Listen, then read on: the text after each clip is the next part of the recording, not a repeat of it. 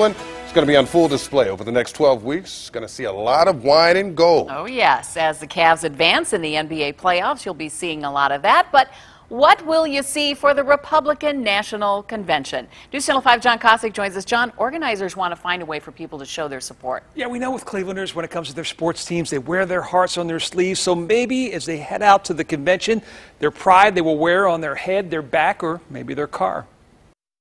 Civic pride evident in both convention logos this year. Philadelphia incorporating the Liberty Bell, while Cleveland playing off its rock and roll roots. But if you're looking to show off that pride on a shirt, button, banner, or hat, you can't just yet. Actually, we're finalizing a lot of pieces with the committee on arrangements and with the host committee. Details on how and where people will be able to get their hands on the merchandise that will feature a range of looks. There's going to be a number of different types of merchandise.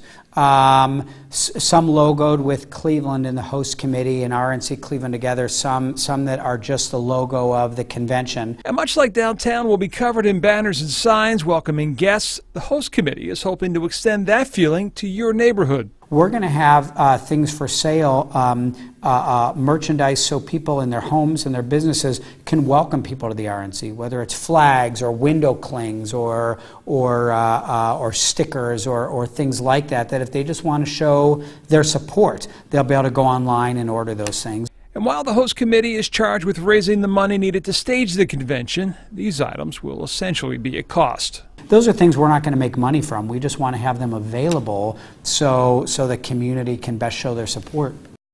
Well, Gilbert says they are working out right now where, in addition to online, the goods will be available downtown and who will be the ones selling them. On your side, John Kosick, News Channel 5.